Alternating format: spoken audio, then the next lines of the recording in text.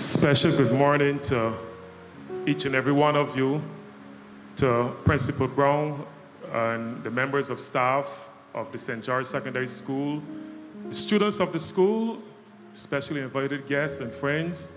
It's a pleasure to greet you this morning as we share the word of the Lord with you. Aren't you happy that you're in church this morning? Amen. And students of the school, before I share the word of the Lord with you, I just wanted to tell you, usually I would say to you that you should try as much as possible to emulate your principal. But he is so bad behaved that I say to you this morning, please don't try to be like him. Is that okay?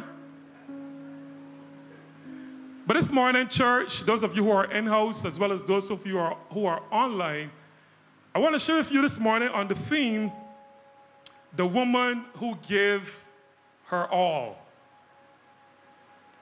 The woman who gave her all. And as a text this morning, we're looking at St. Mark's Gospel at chapter 12, and we're going to read from verse 41 to verse 44. St. Mark chapter 12, verse 41 to verse 44. And incidentally, especially to those of you who are visitors, my name is Hal, and as you heard earlier, I'm one of the assistant pastors here at the Ellerton Wesleyan Holiness Church. I'm reading from the Message version of the Bible this morning, St. Mark chapter 12 and verse 41. It says, sitting across from the offering box, and it's talking about Jesus. It says, he was observing how the crowd tossed money into the collection.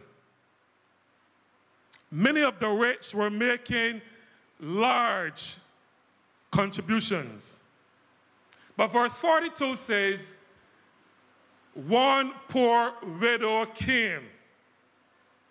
She came up and she put in 2 small coins, a measly 2 cents. Verse 43 says that Jesus called his disciples, beckoned to them, and he called them.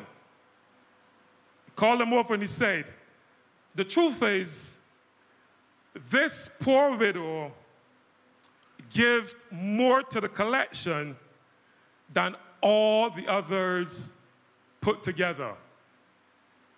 Are you hearing the word of the Lord this morning, church? Verse 44 concludes that he said to his disciples further, all the others give what they'll never miss. She gave extravagantly what she couldn't afford. She gave her all. She gave her all. Church, this morning, Jesus is in the church, as he was on this occasion. And when he came into the temple, he didn't come and take the most prominent seat in the house like Mr. Brown. But he came up and he sat close to where the receptacles were, where people were coming to the temple courts, and they were going to deposit their offerings in the receptacles. And he came and he sat close to the receptacles, and he sat there very casually, very matter-of-factly. But he paid significant attention to what each person deposited in the receptacles. And up comes what the scripture describes as a poor widow. And every time I read this portion of scripture, I always have an image in my mind. The Bible doesn't reference her age or what she looked like, but somehow every time I read this, I have an image in my mind of an elderly lady being not so well dressed, ambling up the aisle with a fierce determination to also deposit what she could afford into the offering basket. The scripture confirms to us that many individuals who were better off than she was also came and gave into the collection. And as a matter of fact, in the context in which Jesus called his disciples and made his observation, in the midst of him being in the temple, first of all, he had chased the money changers out of the temple, and then he had some harsh words for the scribes and the Pharisees because they operated on the basis that all that they did in the house of the Lord was done to receive recognition by other human beings. So he said to them that they like to take the prominent place in the house. We can extrapolate as well that they loved to come up when they came to the offering basket and throw in some gold coins into the receptacle. And you can only imagine in those days when you threw a gold coin into the receptacle, imagine the noise that weighty gold coin made as it settled into the basket. But the scripture tells us that there came a poor widow. And that's a double indictment against this poor lady. Because not only was she a widow, but the scripture qualifies her widowhood by the fact that she was poor. Church and friends, we're talking about a period of time when there was no ministry of elder care present in the context of the scripture. There were no social services available. Her husband had died. We don't know if she had any children, but we may be able to extrapolate that perhaps, given her state of poverty, that perhaps she may have been childless as well. But she could not be denied her opportunity to return thanks to the God she served. As all the others did, she too came to worship God with her offering. I have a picture of this poor widow that she was not daunted by the eyes staring at her as she came up the pew in the church to deposit her gift.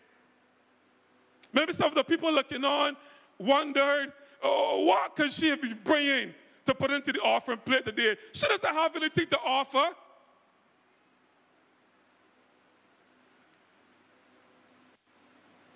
Maybe some of them didn't even spend a moment to acknowledge her presence in the house of the Lord. But she was not discouraged, church, by the condescending or the scornful looks of disdain that may have come her way.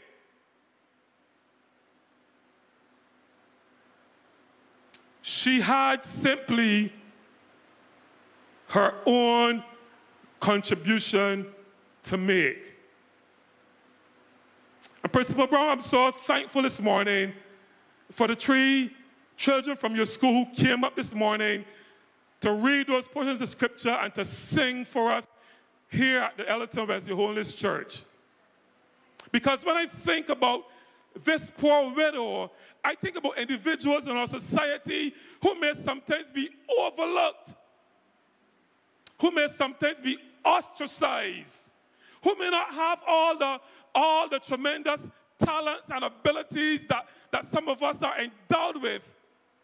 But they can still come in front of all of you this morning and render that thing with a sense of courage and a sense of conviction that goes way beyond their capacity to do so. So I think they deserve an additional round of applause today.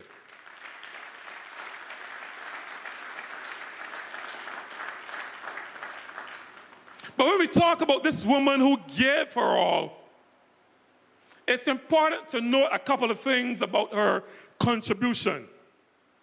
I want to say to you this morning, church, that her contribution was significant. It was significant. Her contribution in the context of the scripture may have been numerically inferior, but proportionately, it was far more significant as a proportion of what she could afford than everyone else who gave that morning. Jesus told his disciples that many of the people who give, they only give a little bit of what they had. In other words, the sum of what they give numerically may have been greater, but they had so much left in the reserve that they could still live comfortably. Are you with me, church? But proportionately, this poor widow, all she had left were 2 cents. A sum so measly that in our context today, we don't even trade in cents anymore. A couple of years ago, we decided that cents were so meaningless in terms of being able to purchase anything that we decided we were doing away with cents. And I see so many 5-cent pieces knocking around on the streets nowadays that perhaps maybe so we may do with the 5-cent piece as well. But that's all she had. That's all she had.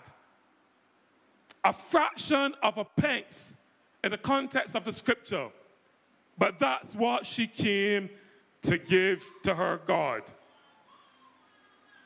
But not only was her contribution significant, but her contribution was also noteworthy.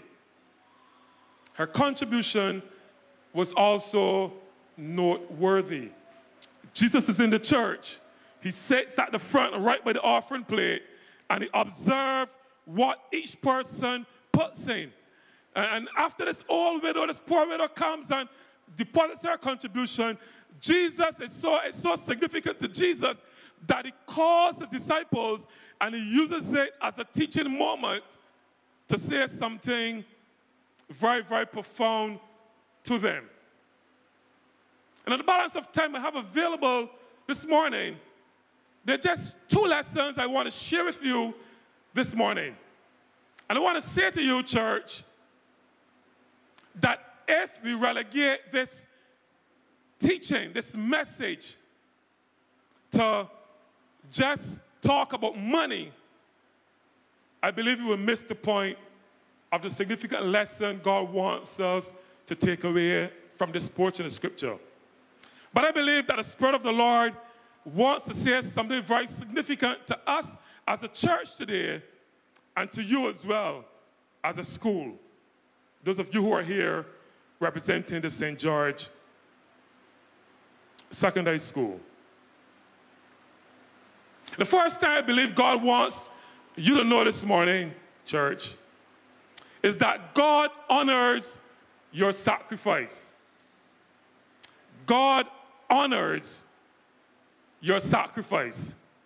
It's okay, Brother Andre, if I may pick on you this morning.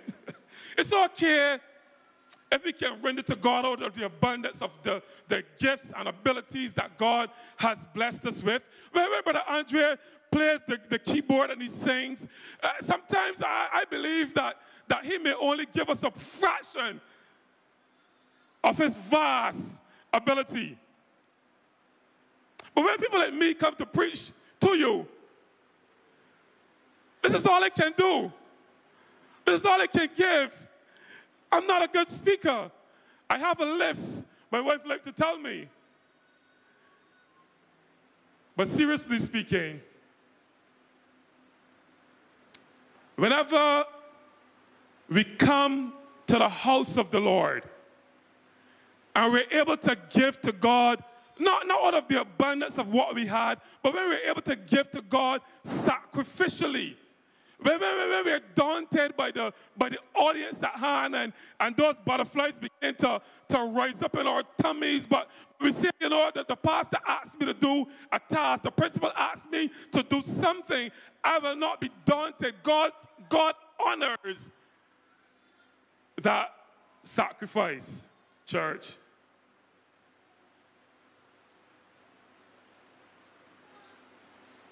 In heaven's arithmetic, our labor of love is always applauded by God. Those of you who are teachers, educators in the house, I want to remind you that you may not be in the most lucrative career possible. I dare say you may not be in the most prestigious career, Principal Brown. Sometimes it seems as though it's a thankless job, especially when you listen to programs like Brass Stats, where some people have so many lashes for teachers. Sometimes, Brother Dawson, being an officer of the law, it seems as though it's a thankless job. One mistake is made and you hear everybody painted with the same brush. Sometimes as ministers of the gospel of Jesus Christ, or even sometimes as Christians, the world has so many negative things to say about us, church. But I want to remind you, those of you who are part of the educational fraternity, that every investment you make in our nation's children is an investment in the future of this country. And you may not see, as you are working and as you're investing, as you're making sacrifices, you may not see adequate compensation for what you are doing.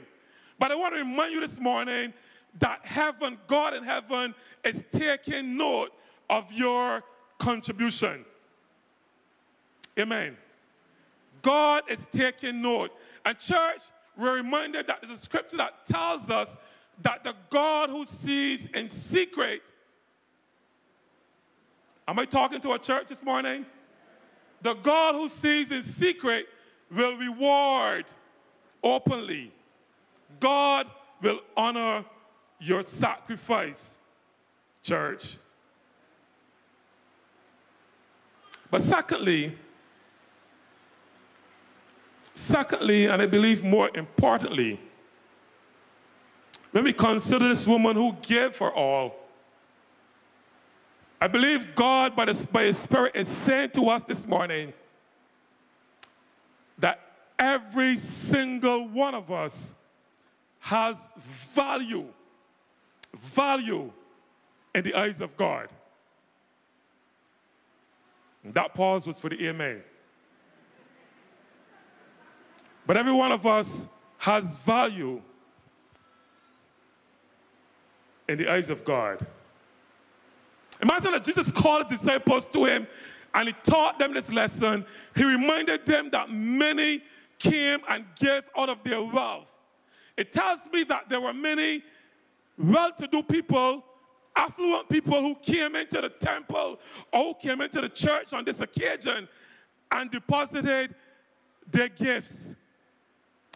I believe in a worldly sense that if this was a worldly context, Jesus may have taken the time to highlight the person who gave the most.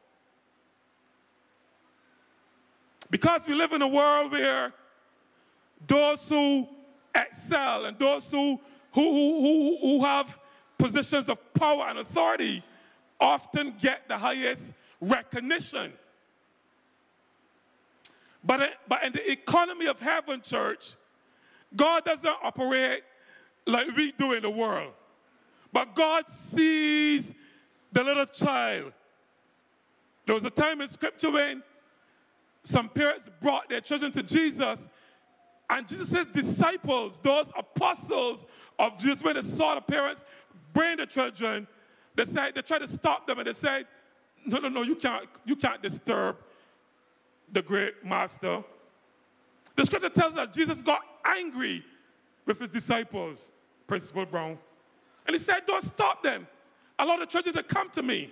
And the scripture says that he took them in his arms and he blessed them. I heard Principal Brown saying this morning that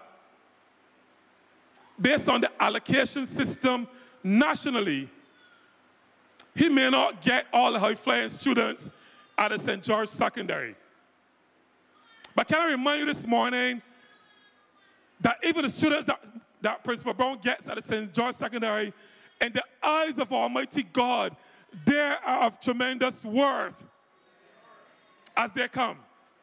This poor widow, someone who will be overlooked, not a person of high value, of high significance, not a person, it seems, who would have been well educated, but God took the time. Jesus Christ took the time to acknowledge and to highlight her as a moment to teach his disciples and as a moment to teach us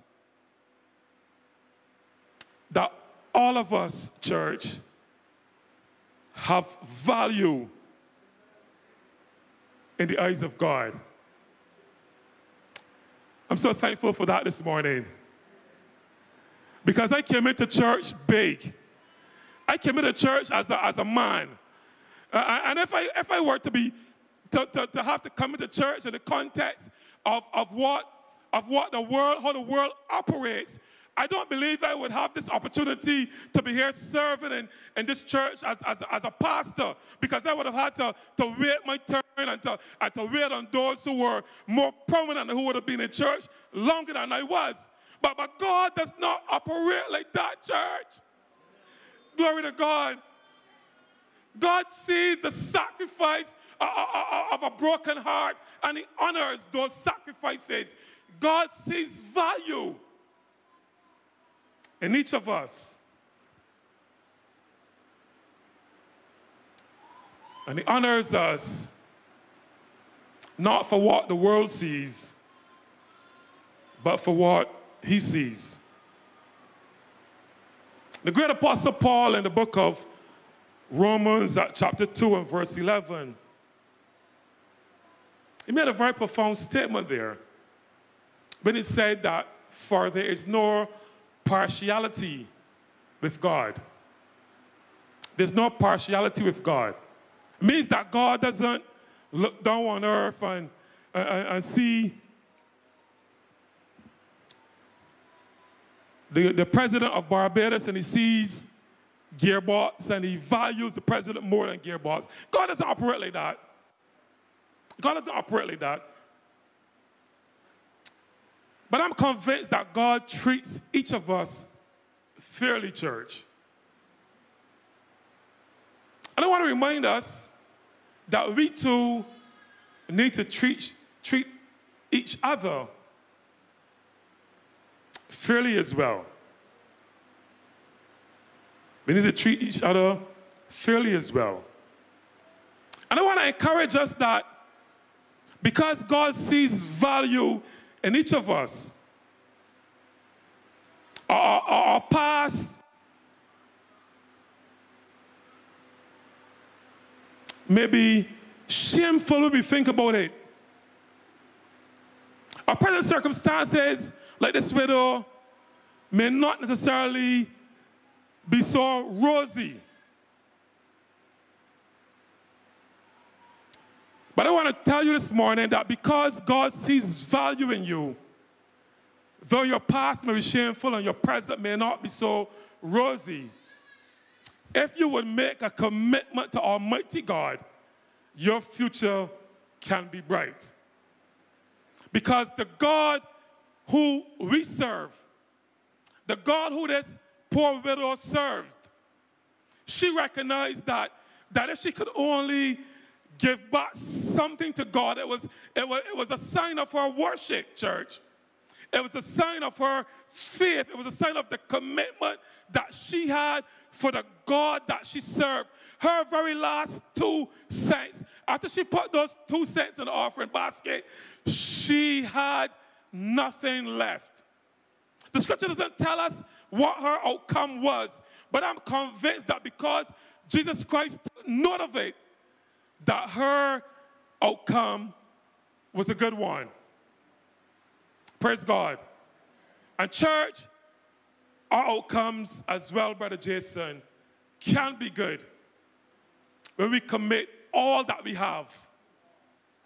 All that we have. Not reserving anything, but we commit all that we have to this God who gives back to us so lavishly, pressed down, shaken together,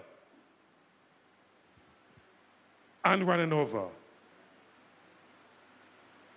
I should stand with me this morning as we ask God's blessings on his word.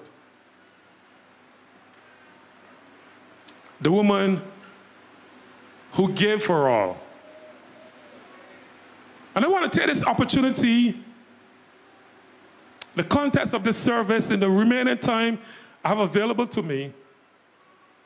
If there's anyone here present this morning who has never said yes to God in their lives, who has never made a commitment to Almighty God, and you're here this morning, you're here physically in-house, or you're online, and you want to take a moment this morning to just raise your hand in the air and to make a commitment to God. And you want to have the courage like this poor widow, in the presence of all these people, just to slip your hand in the air and say, I want to receive Jesus Christ in my life because I've never done so yet. I want to be able to see that hand and to acknowledge that hand and to pray with you this morning, very specially. Thank you, Jason. Is there anyone else who would say yes to God this morning? Like this poor widow, I want to go all in for God.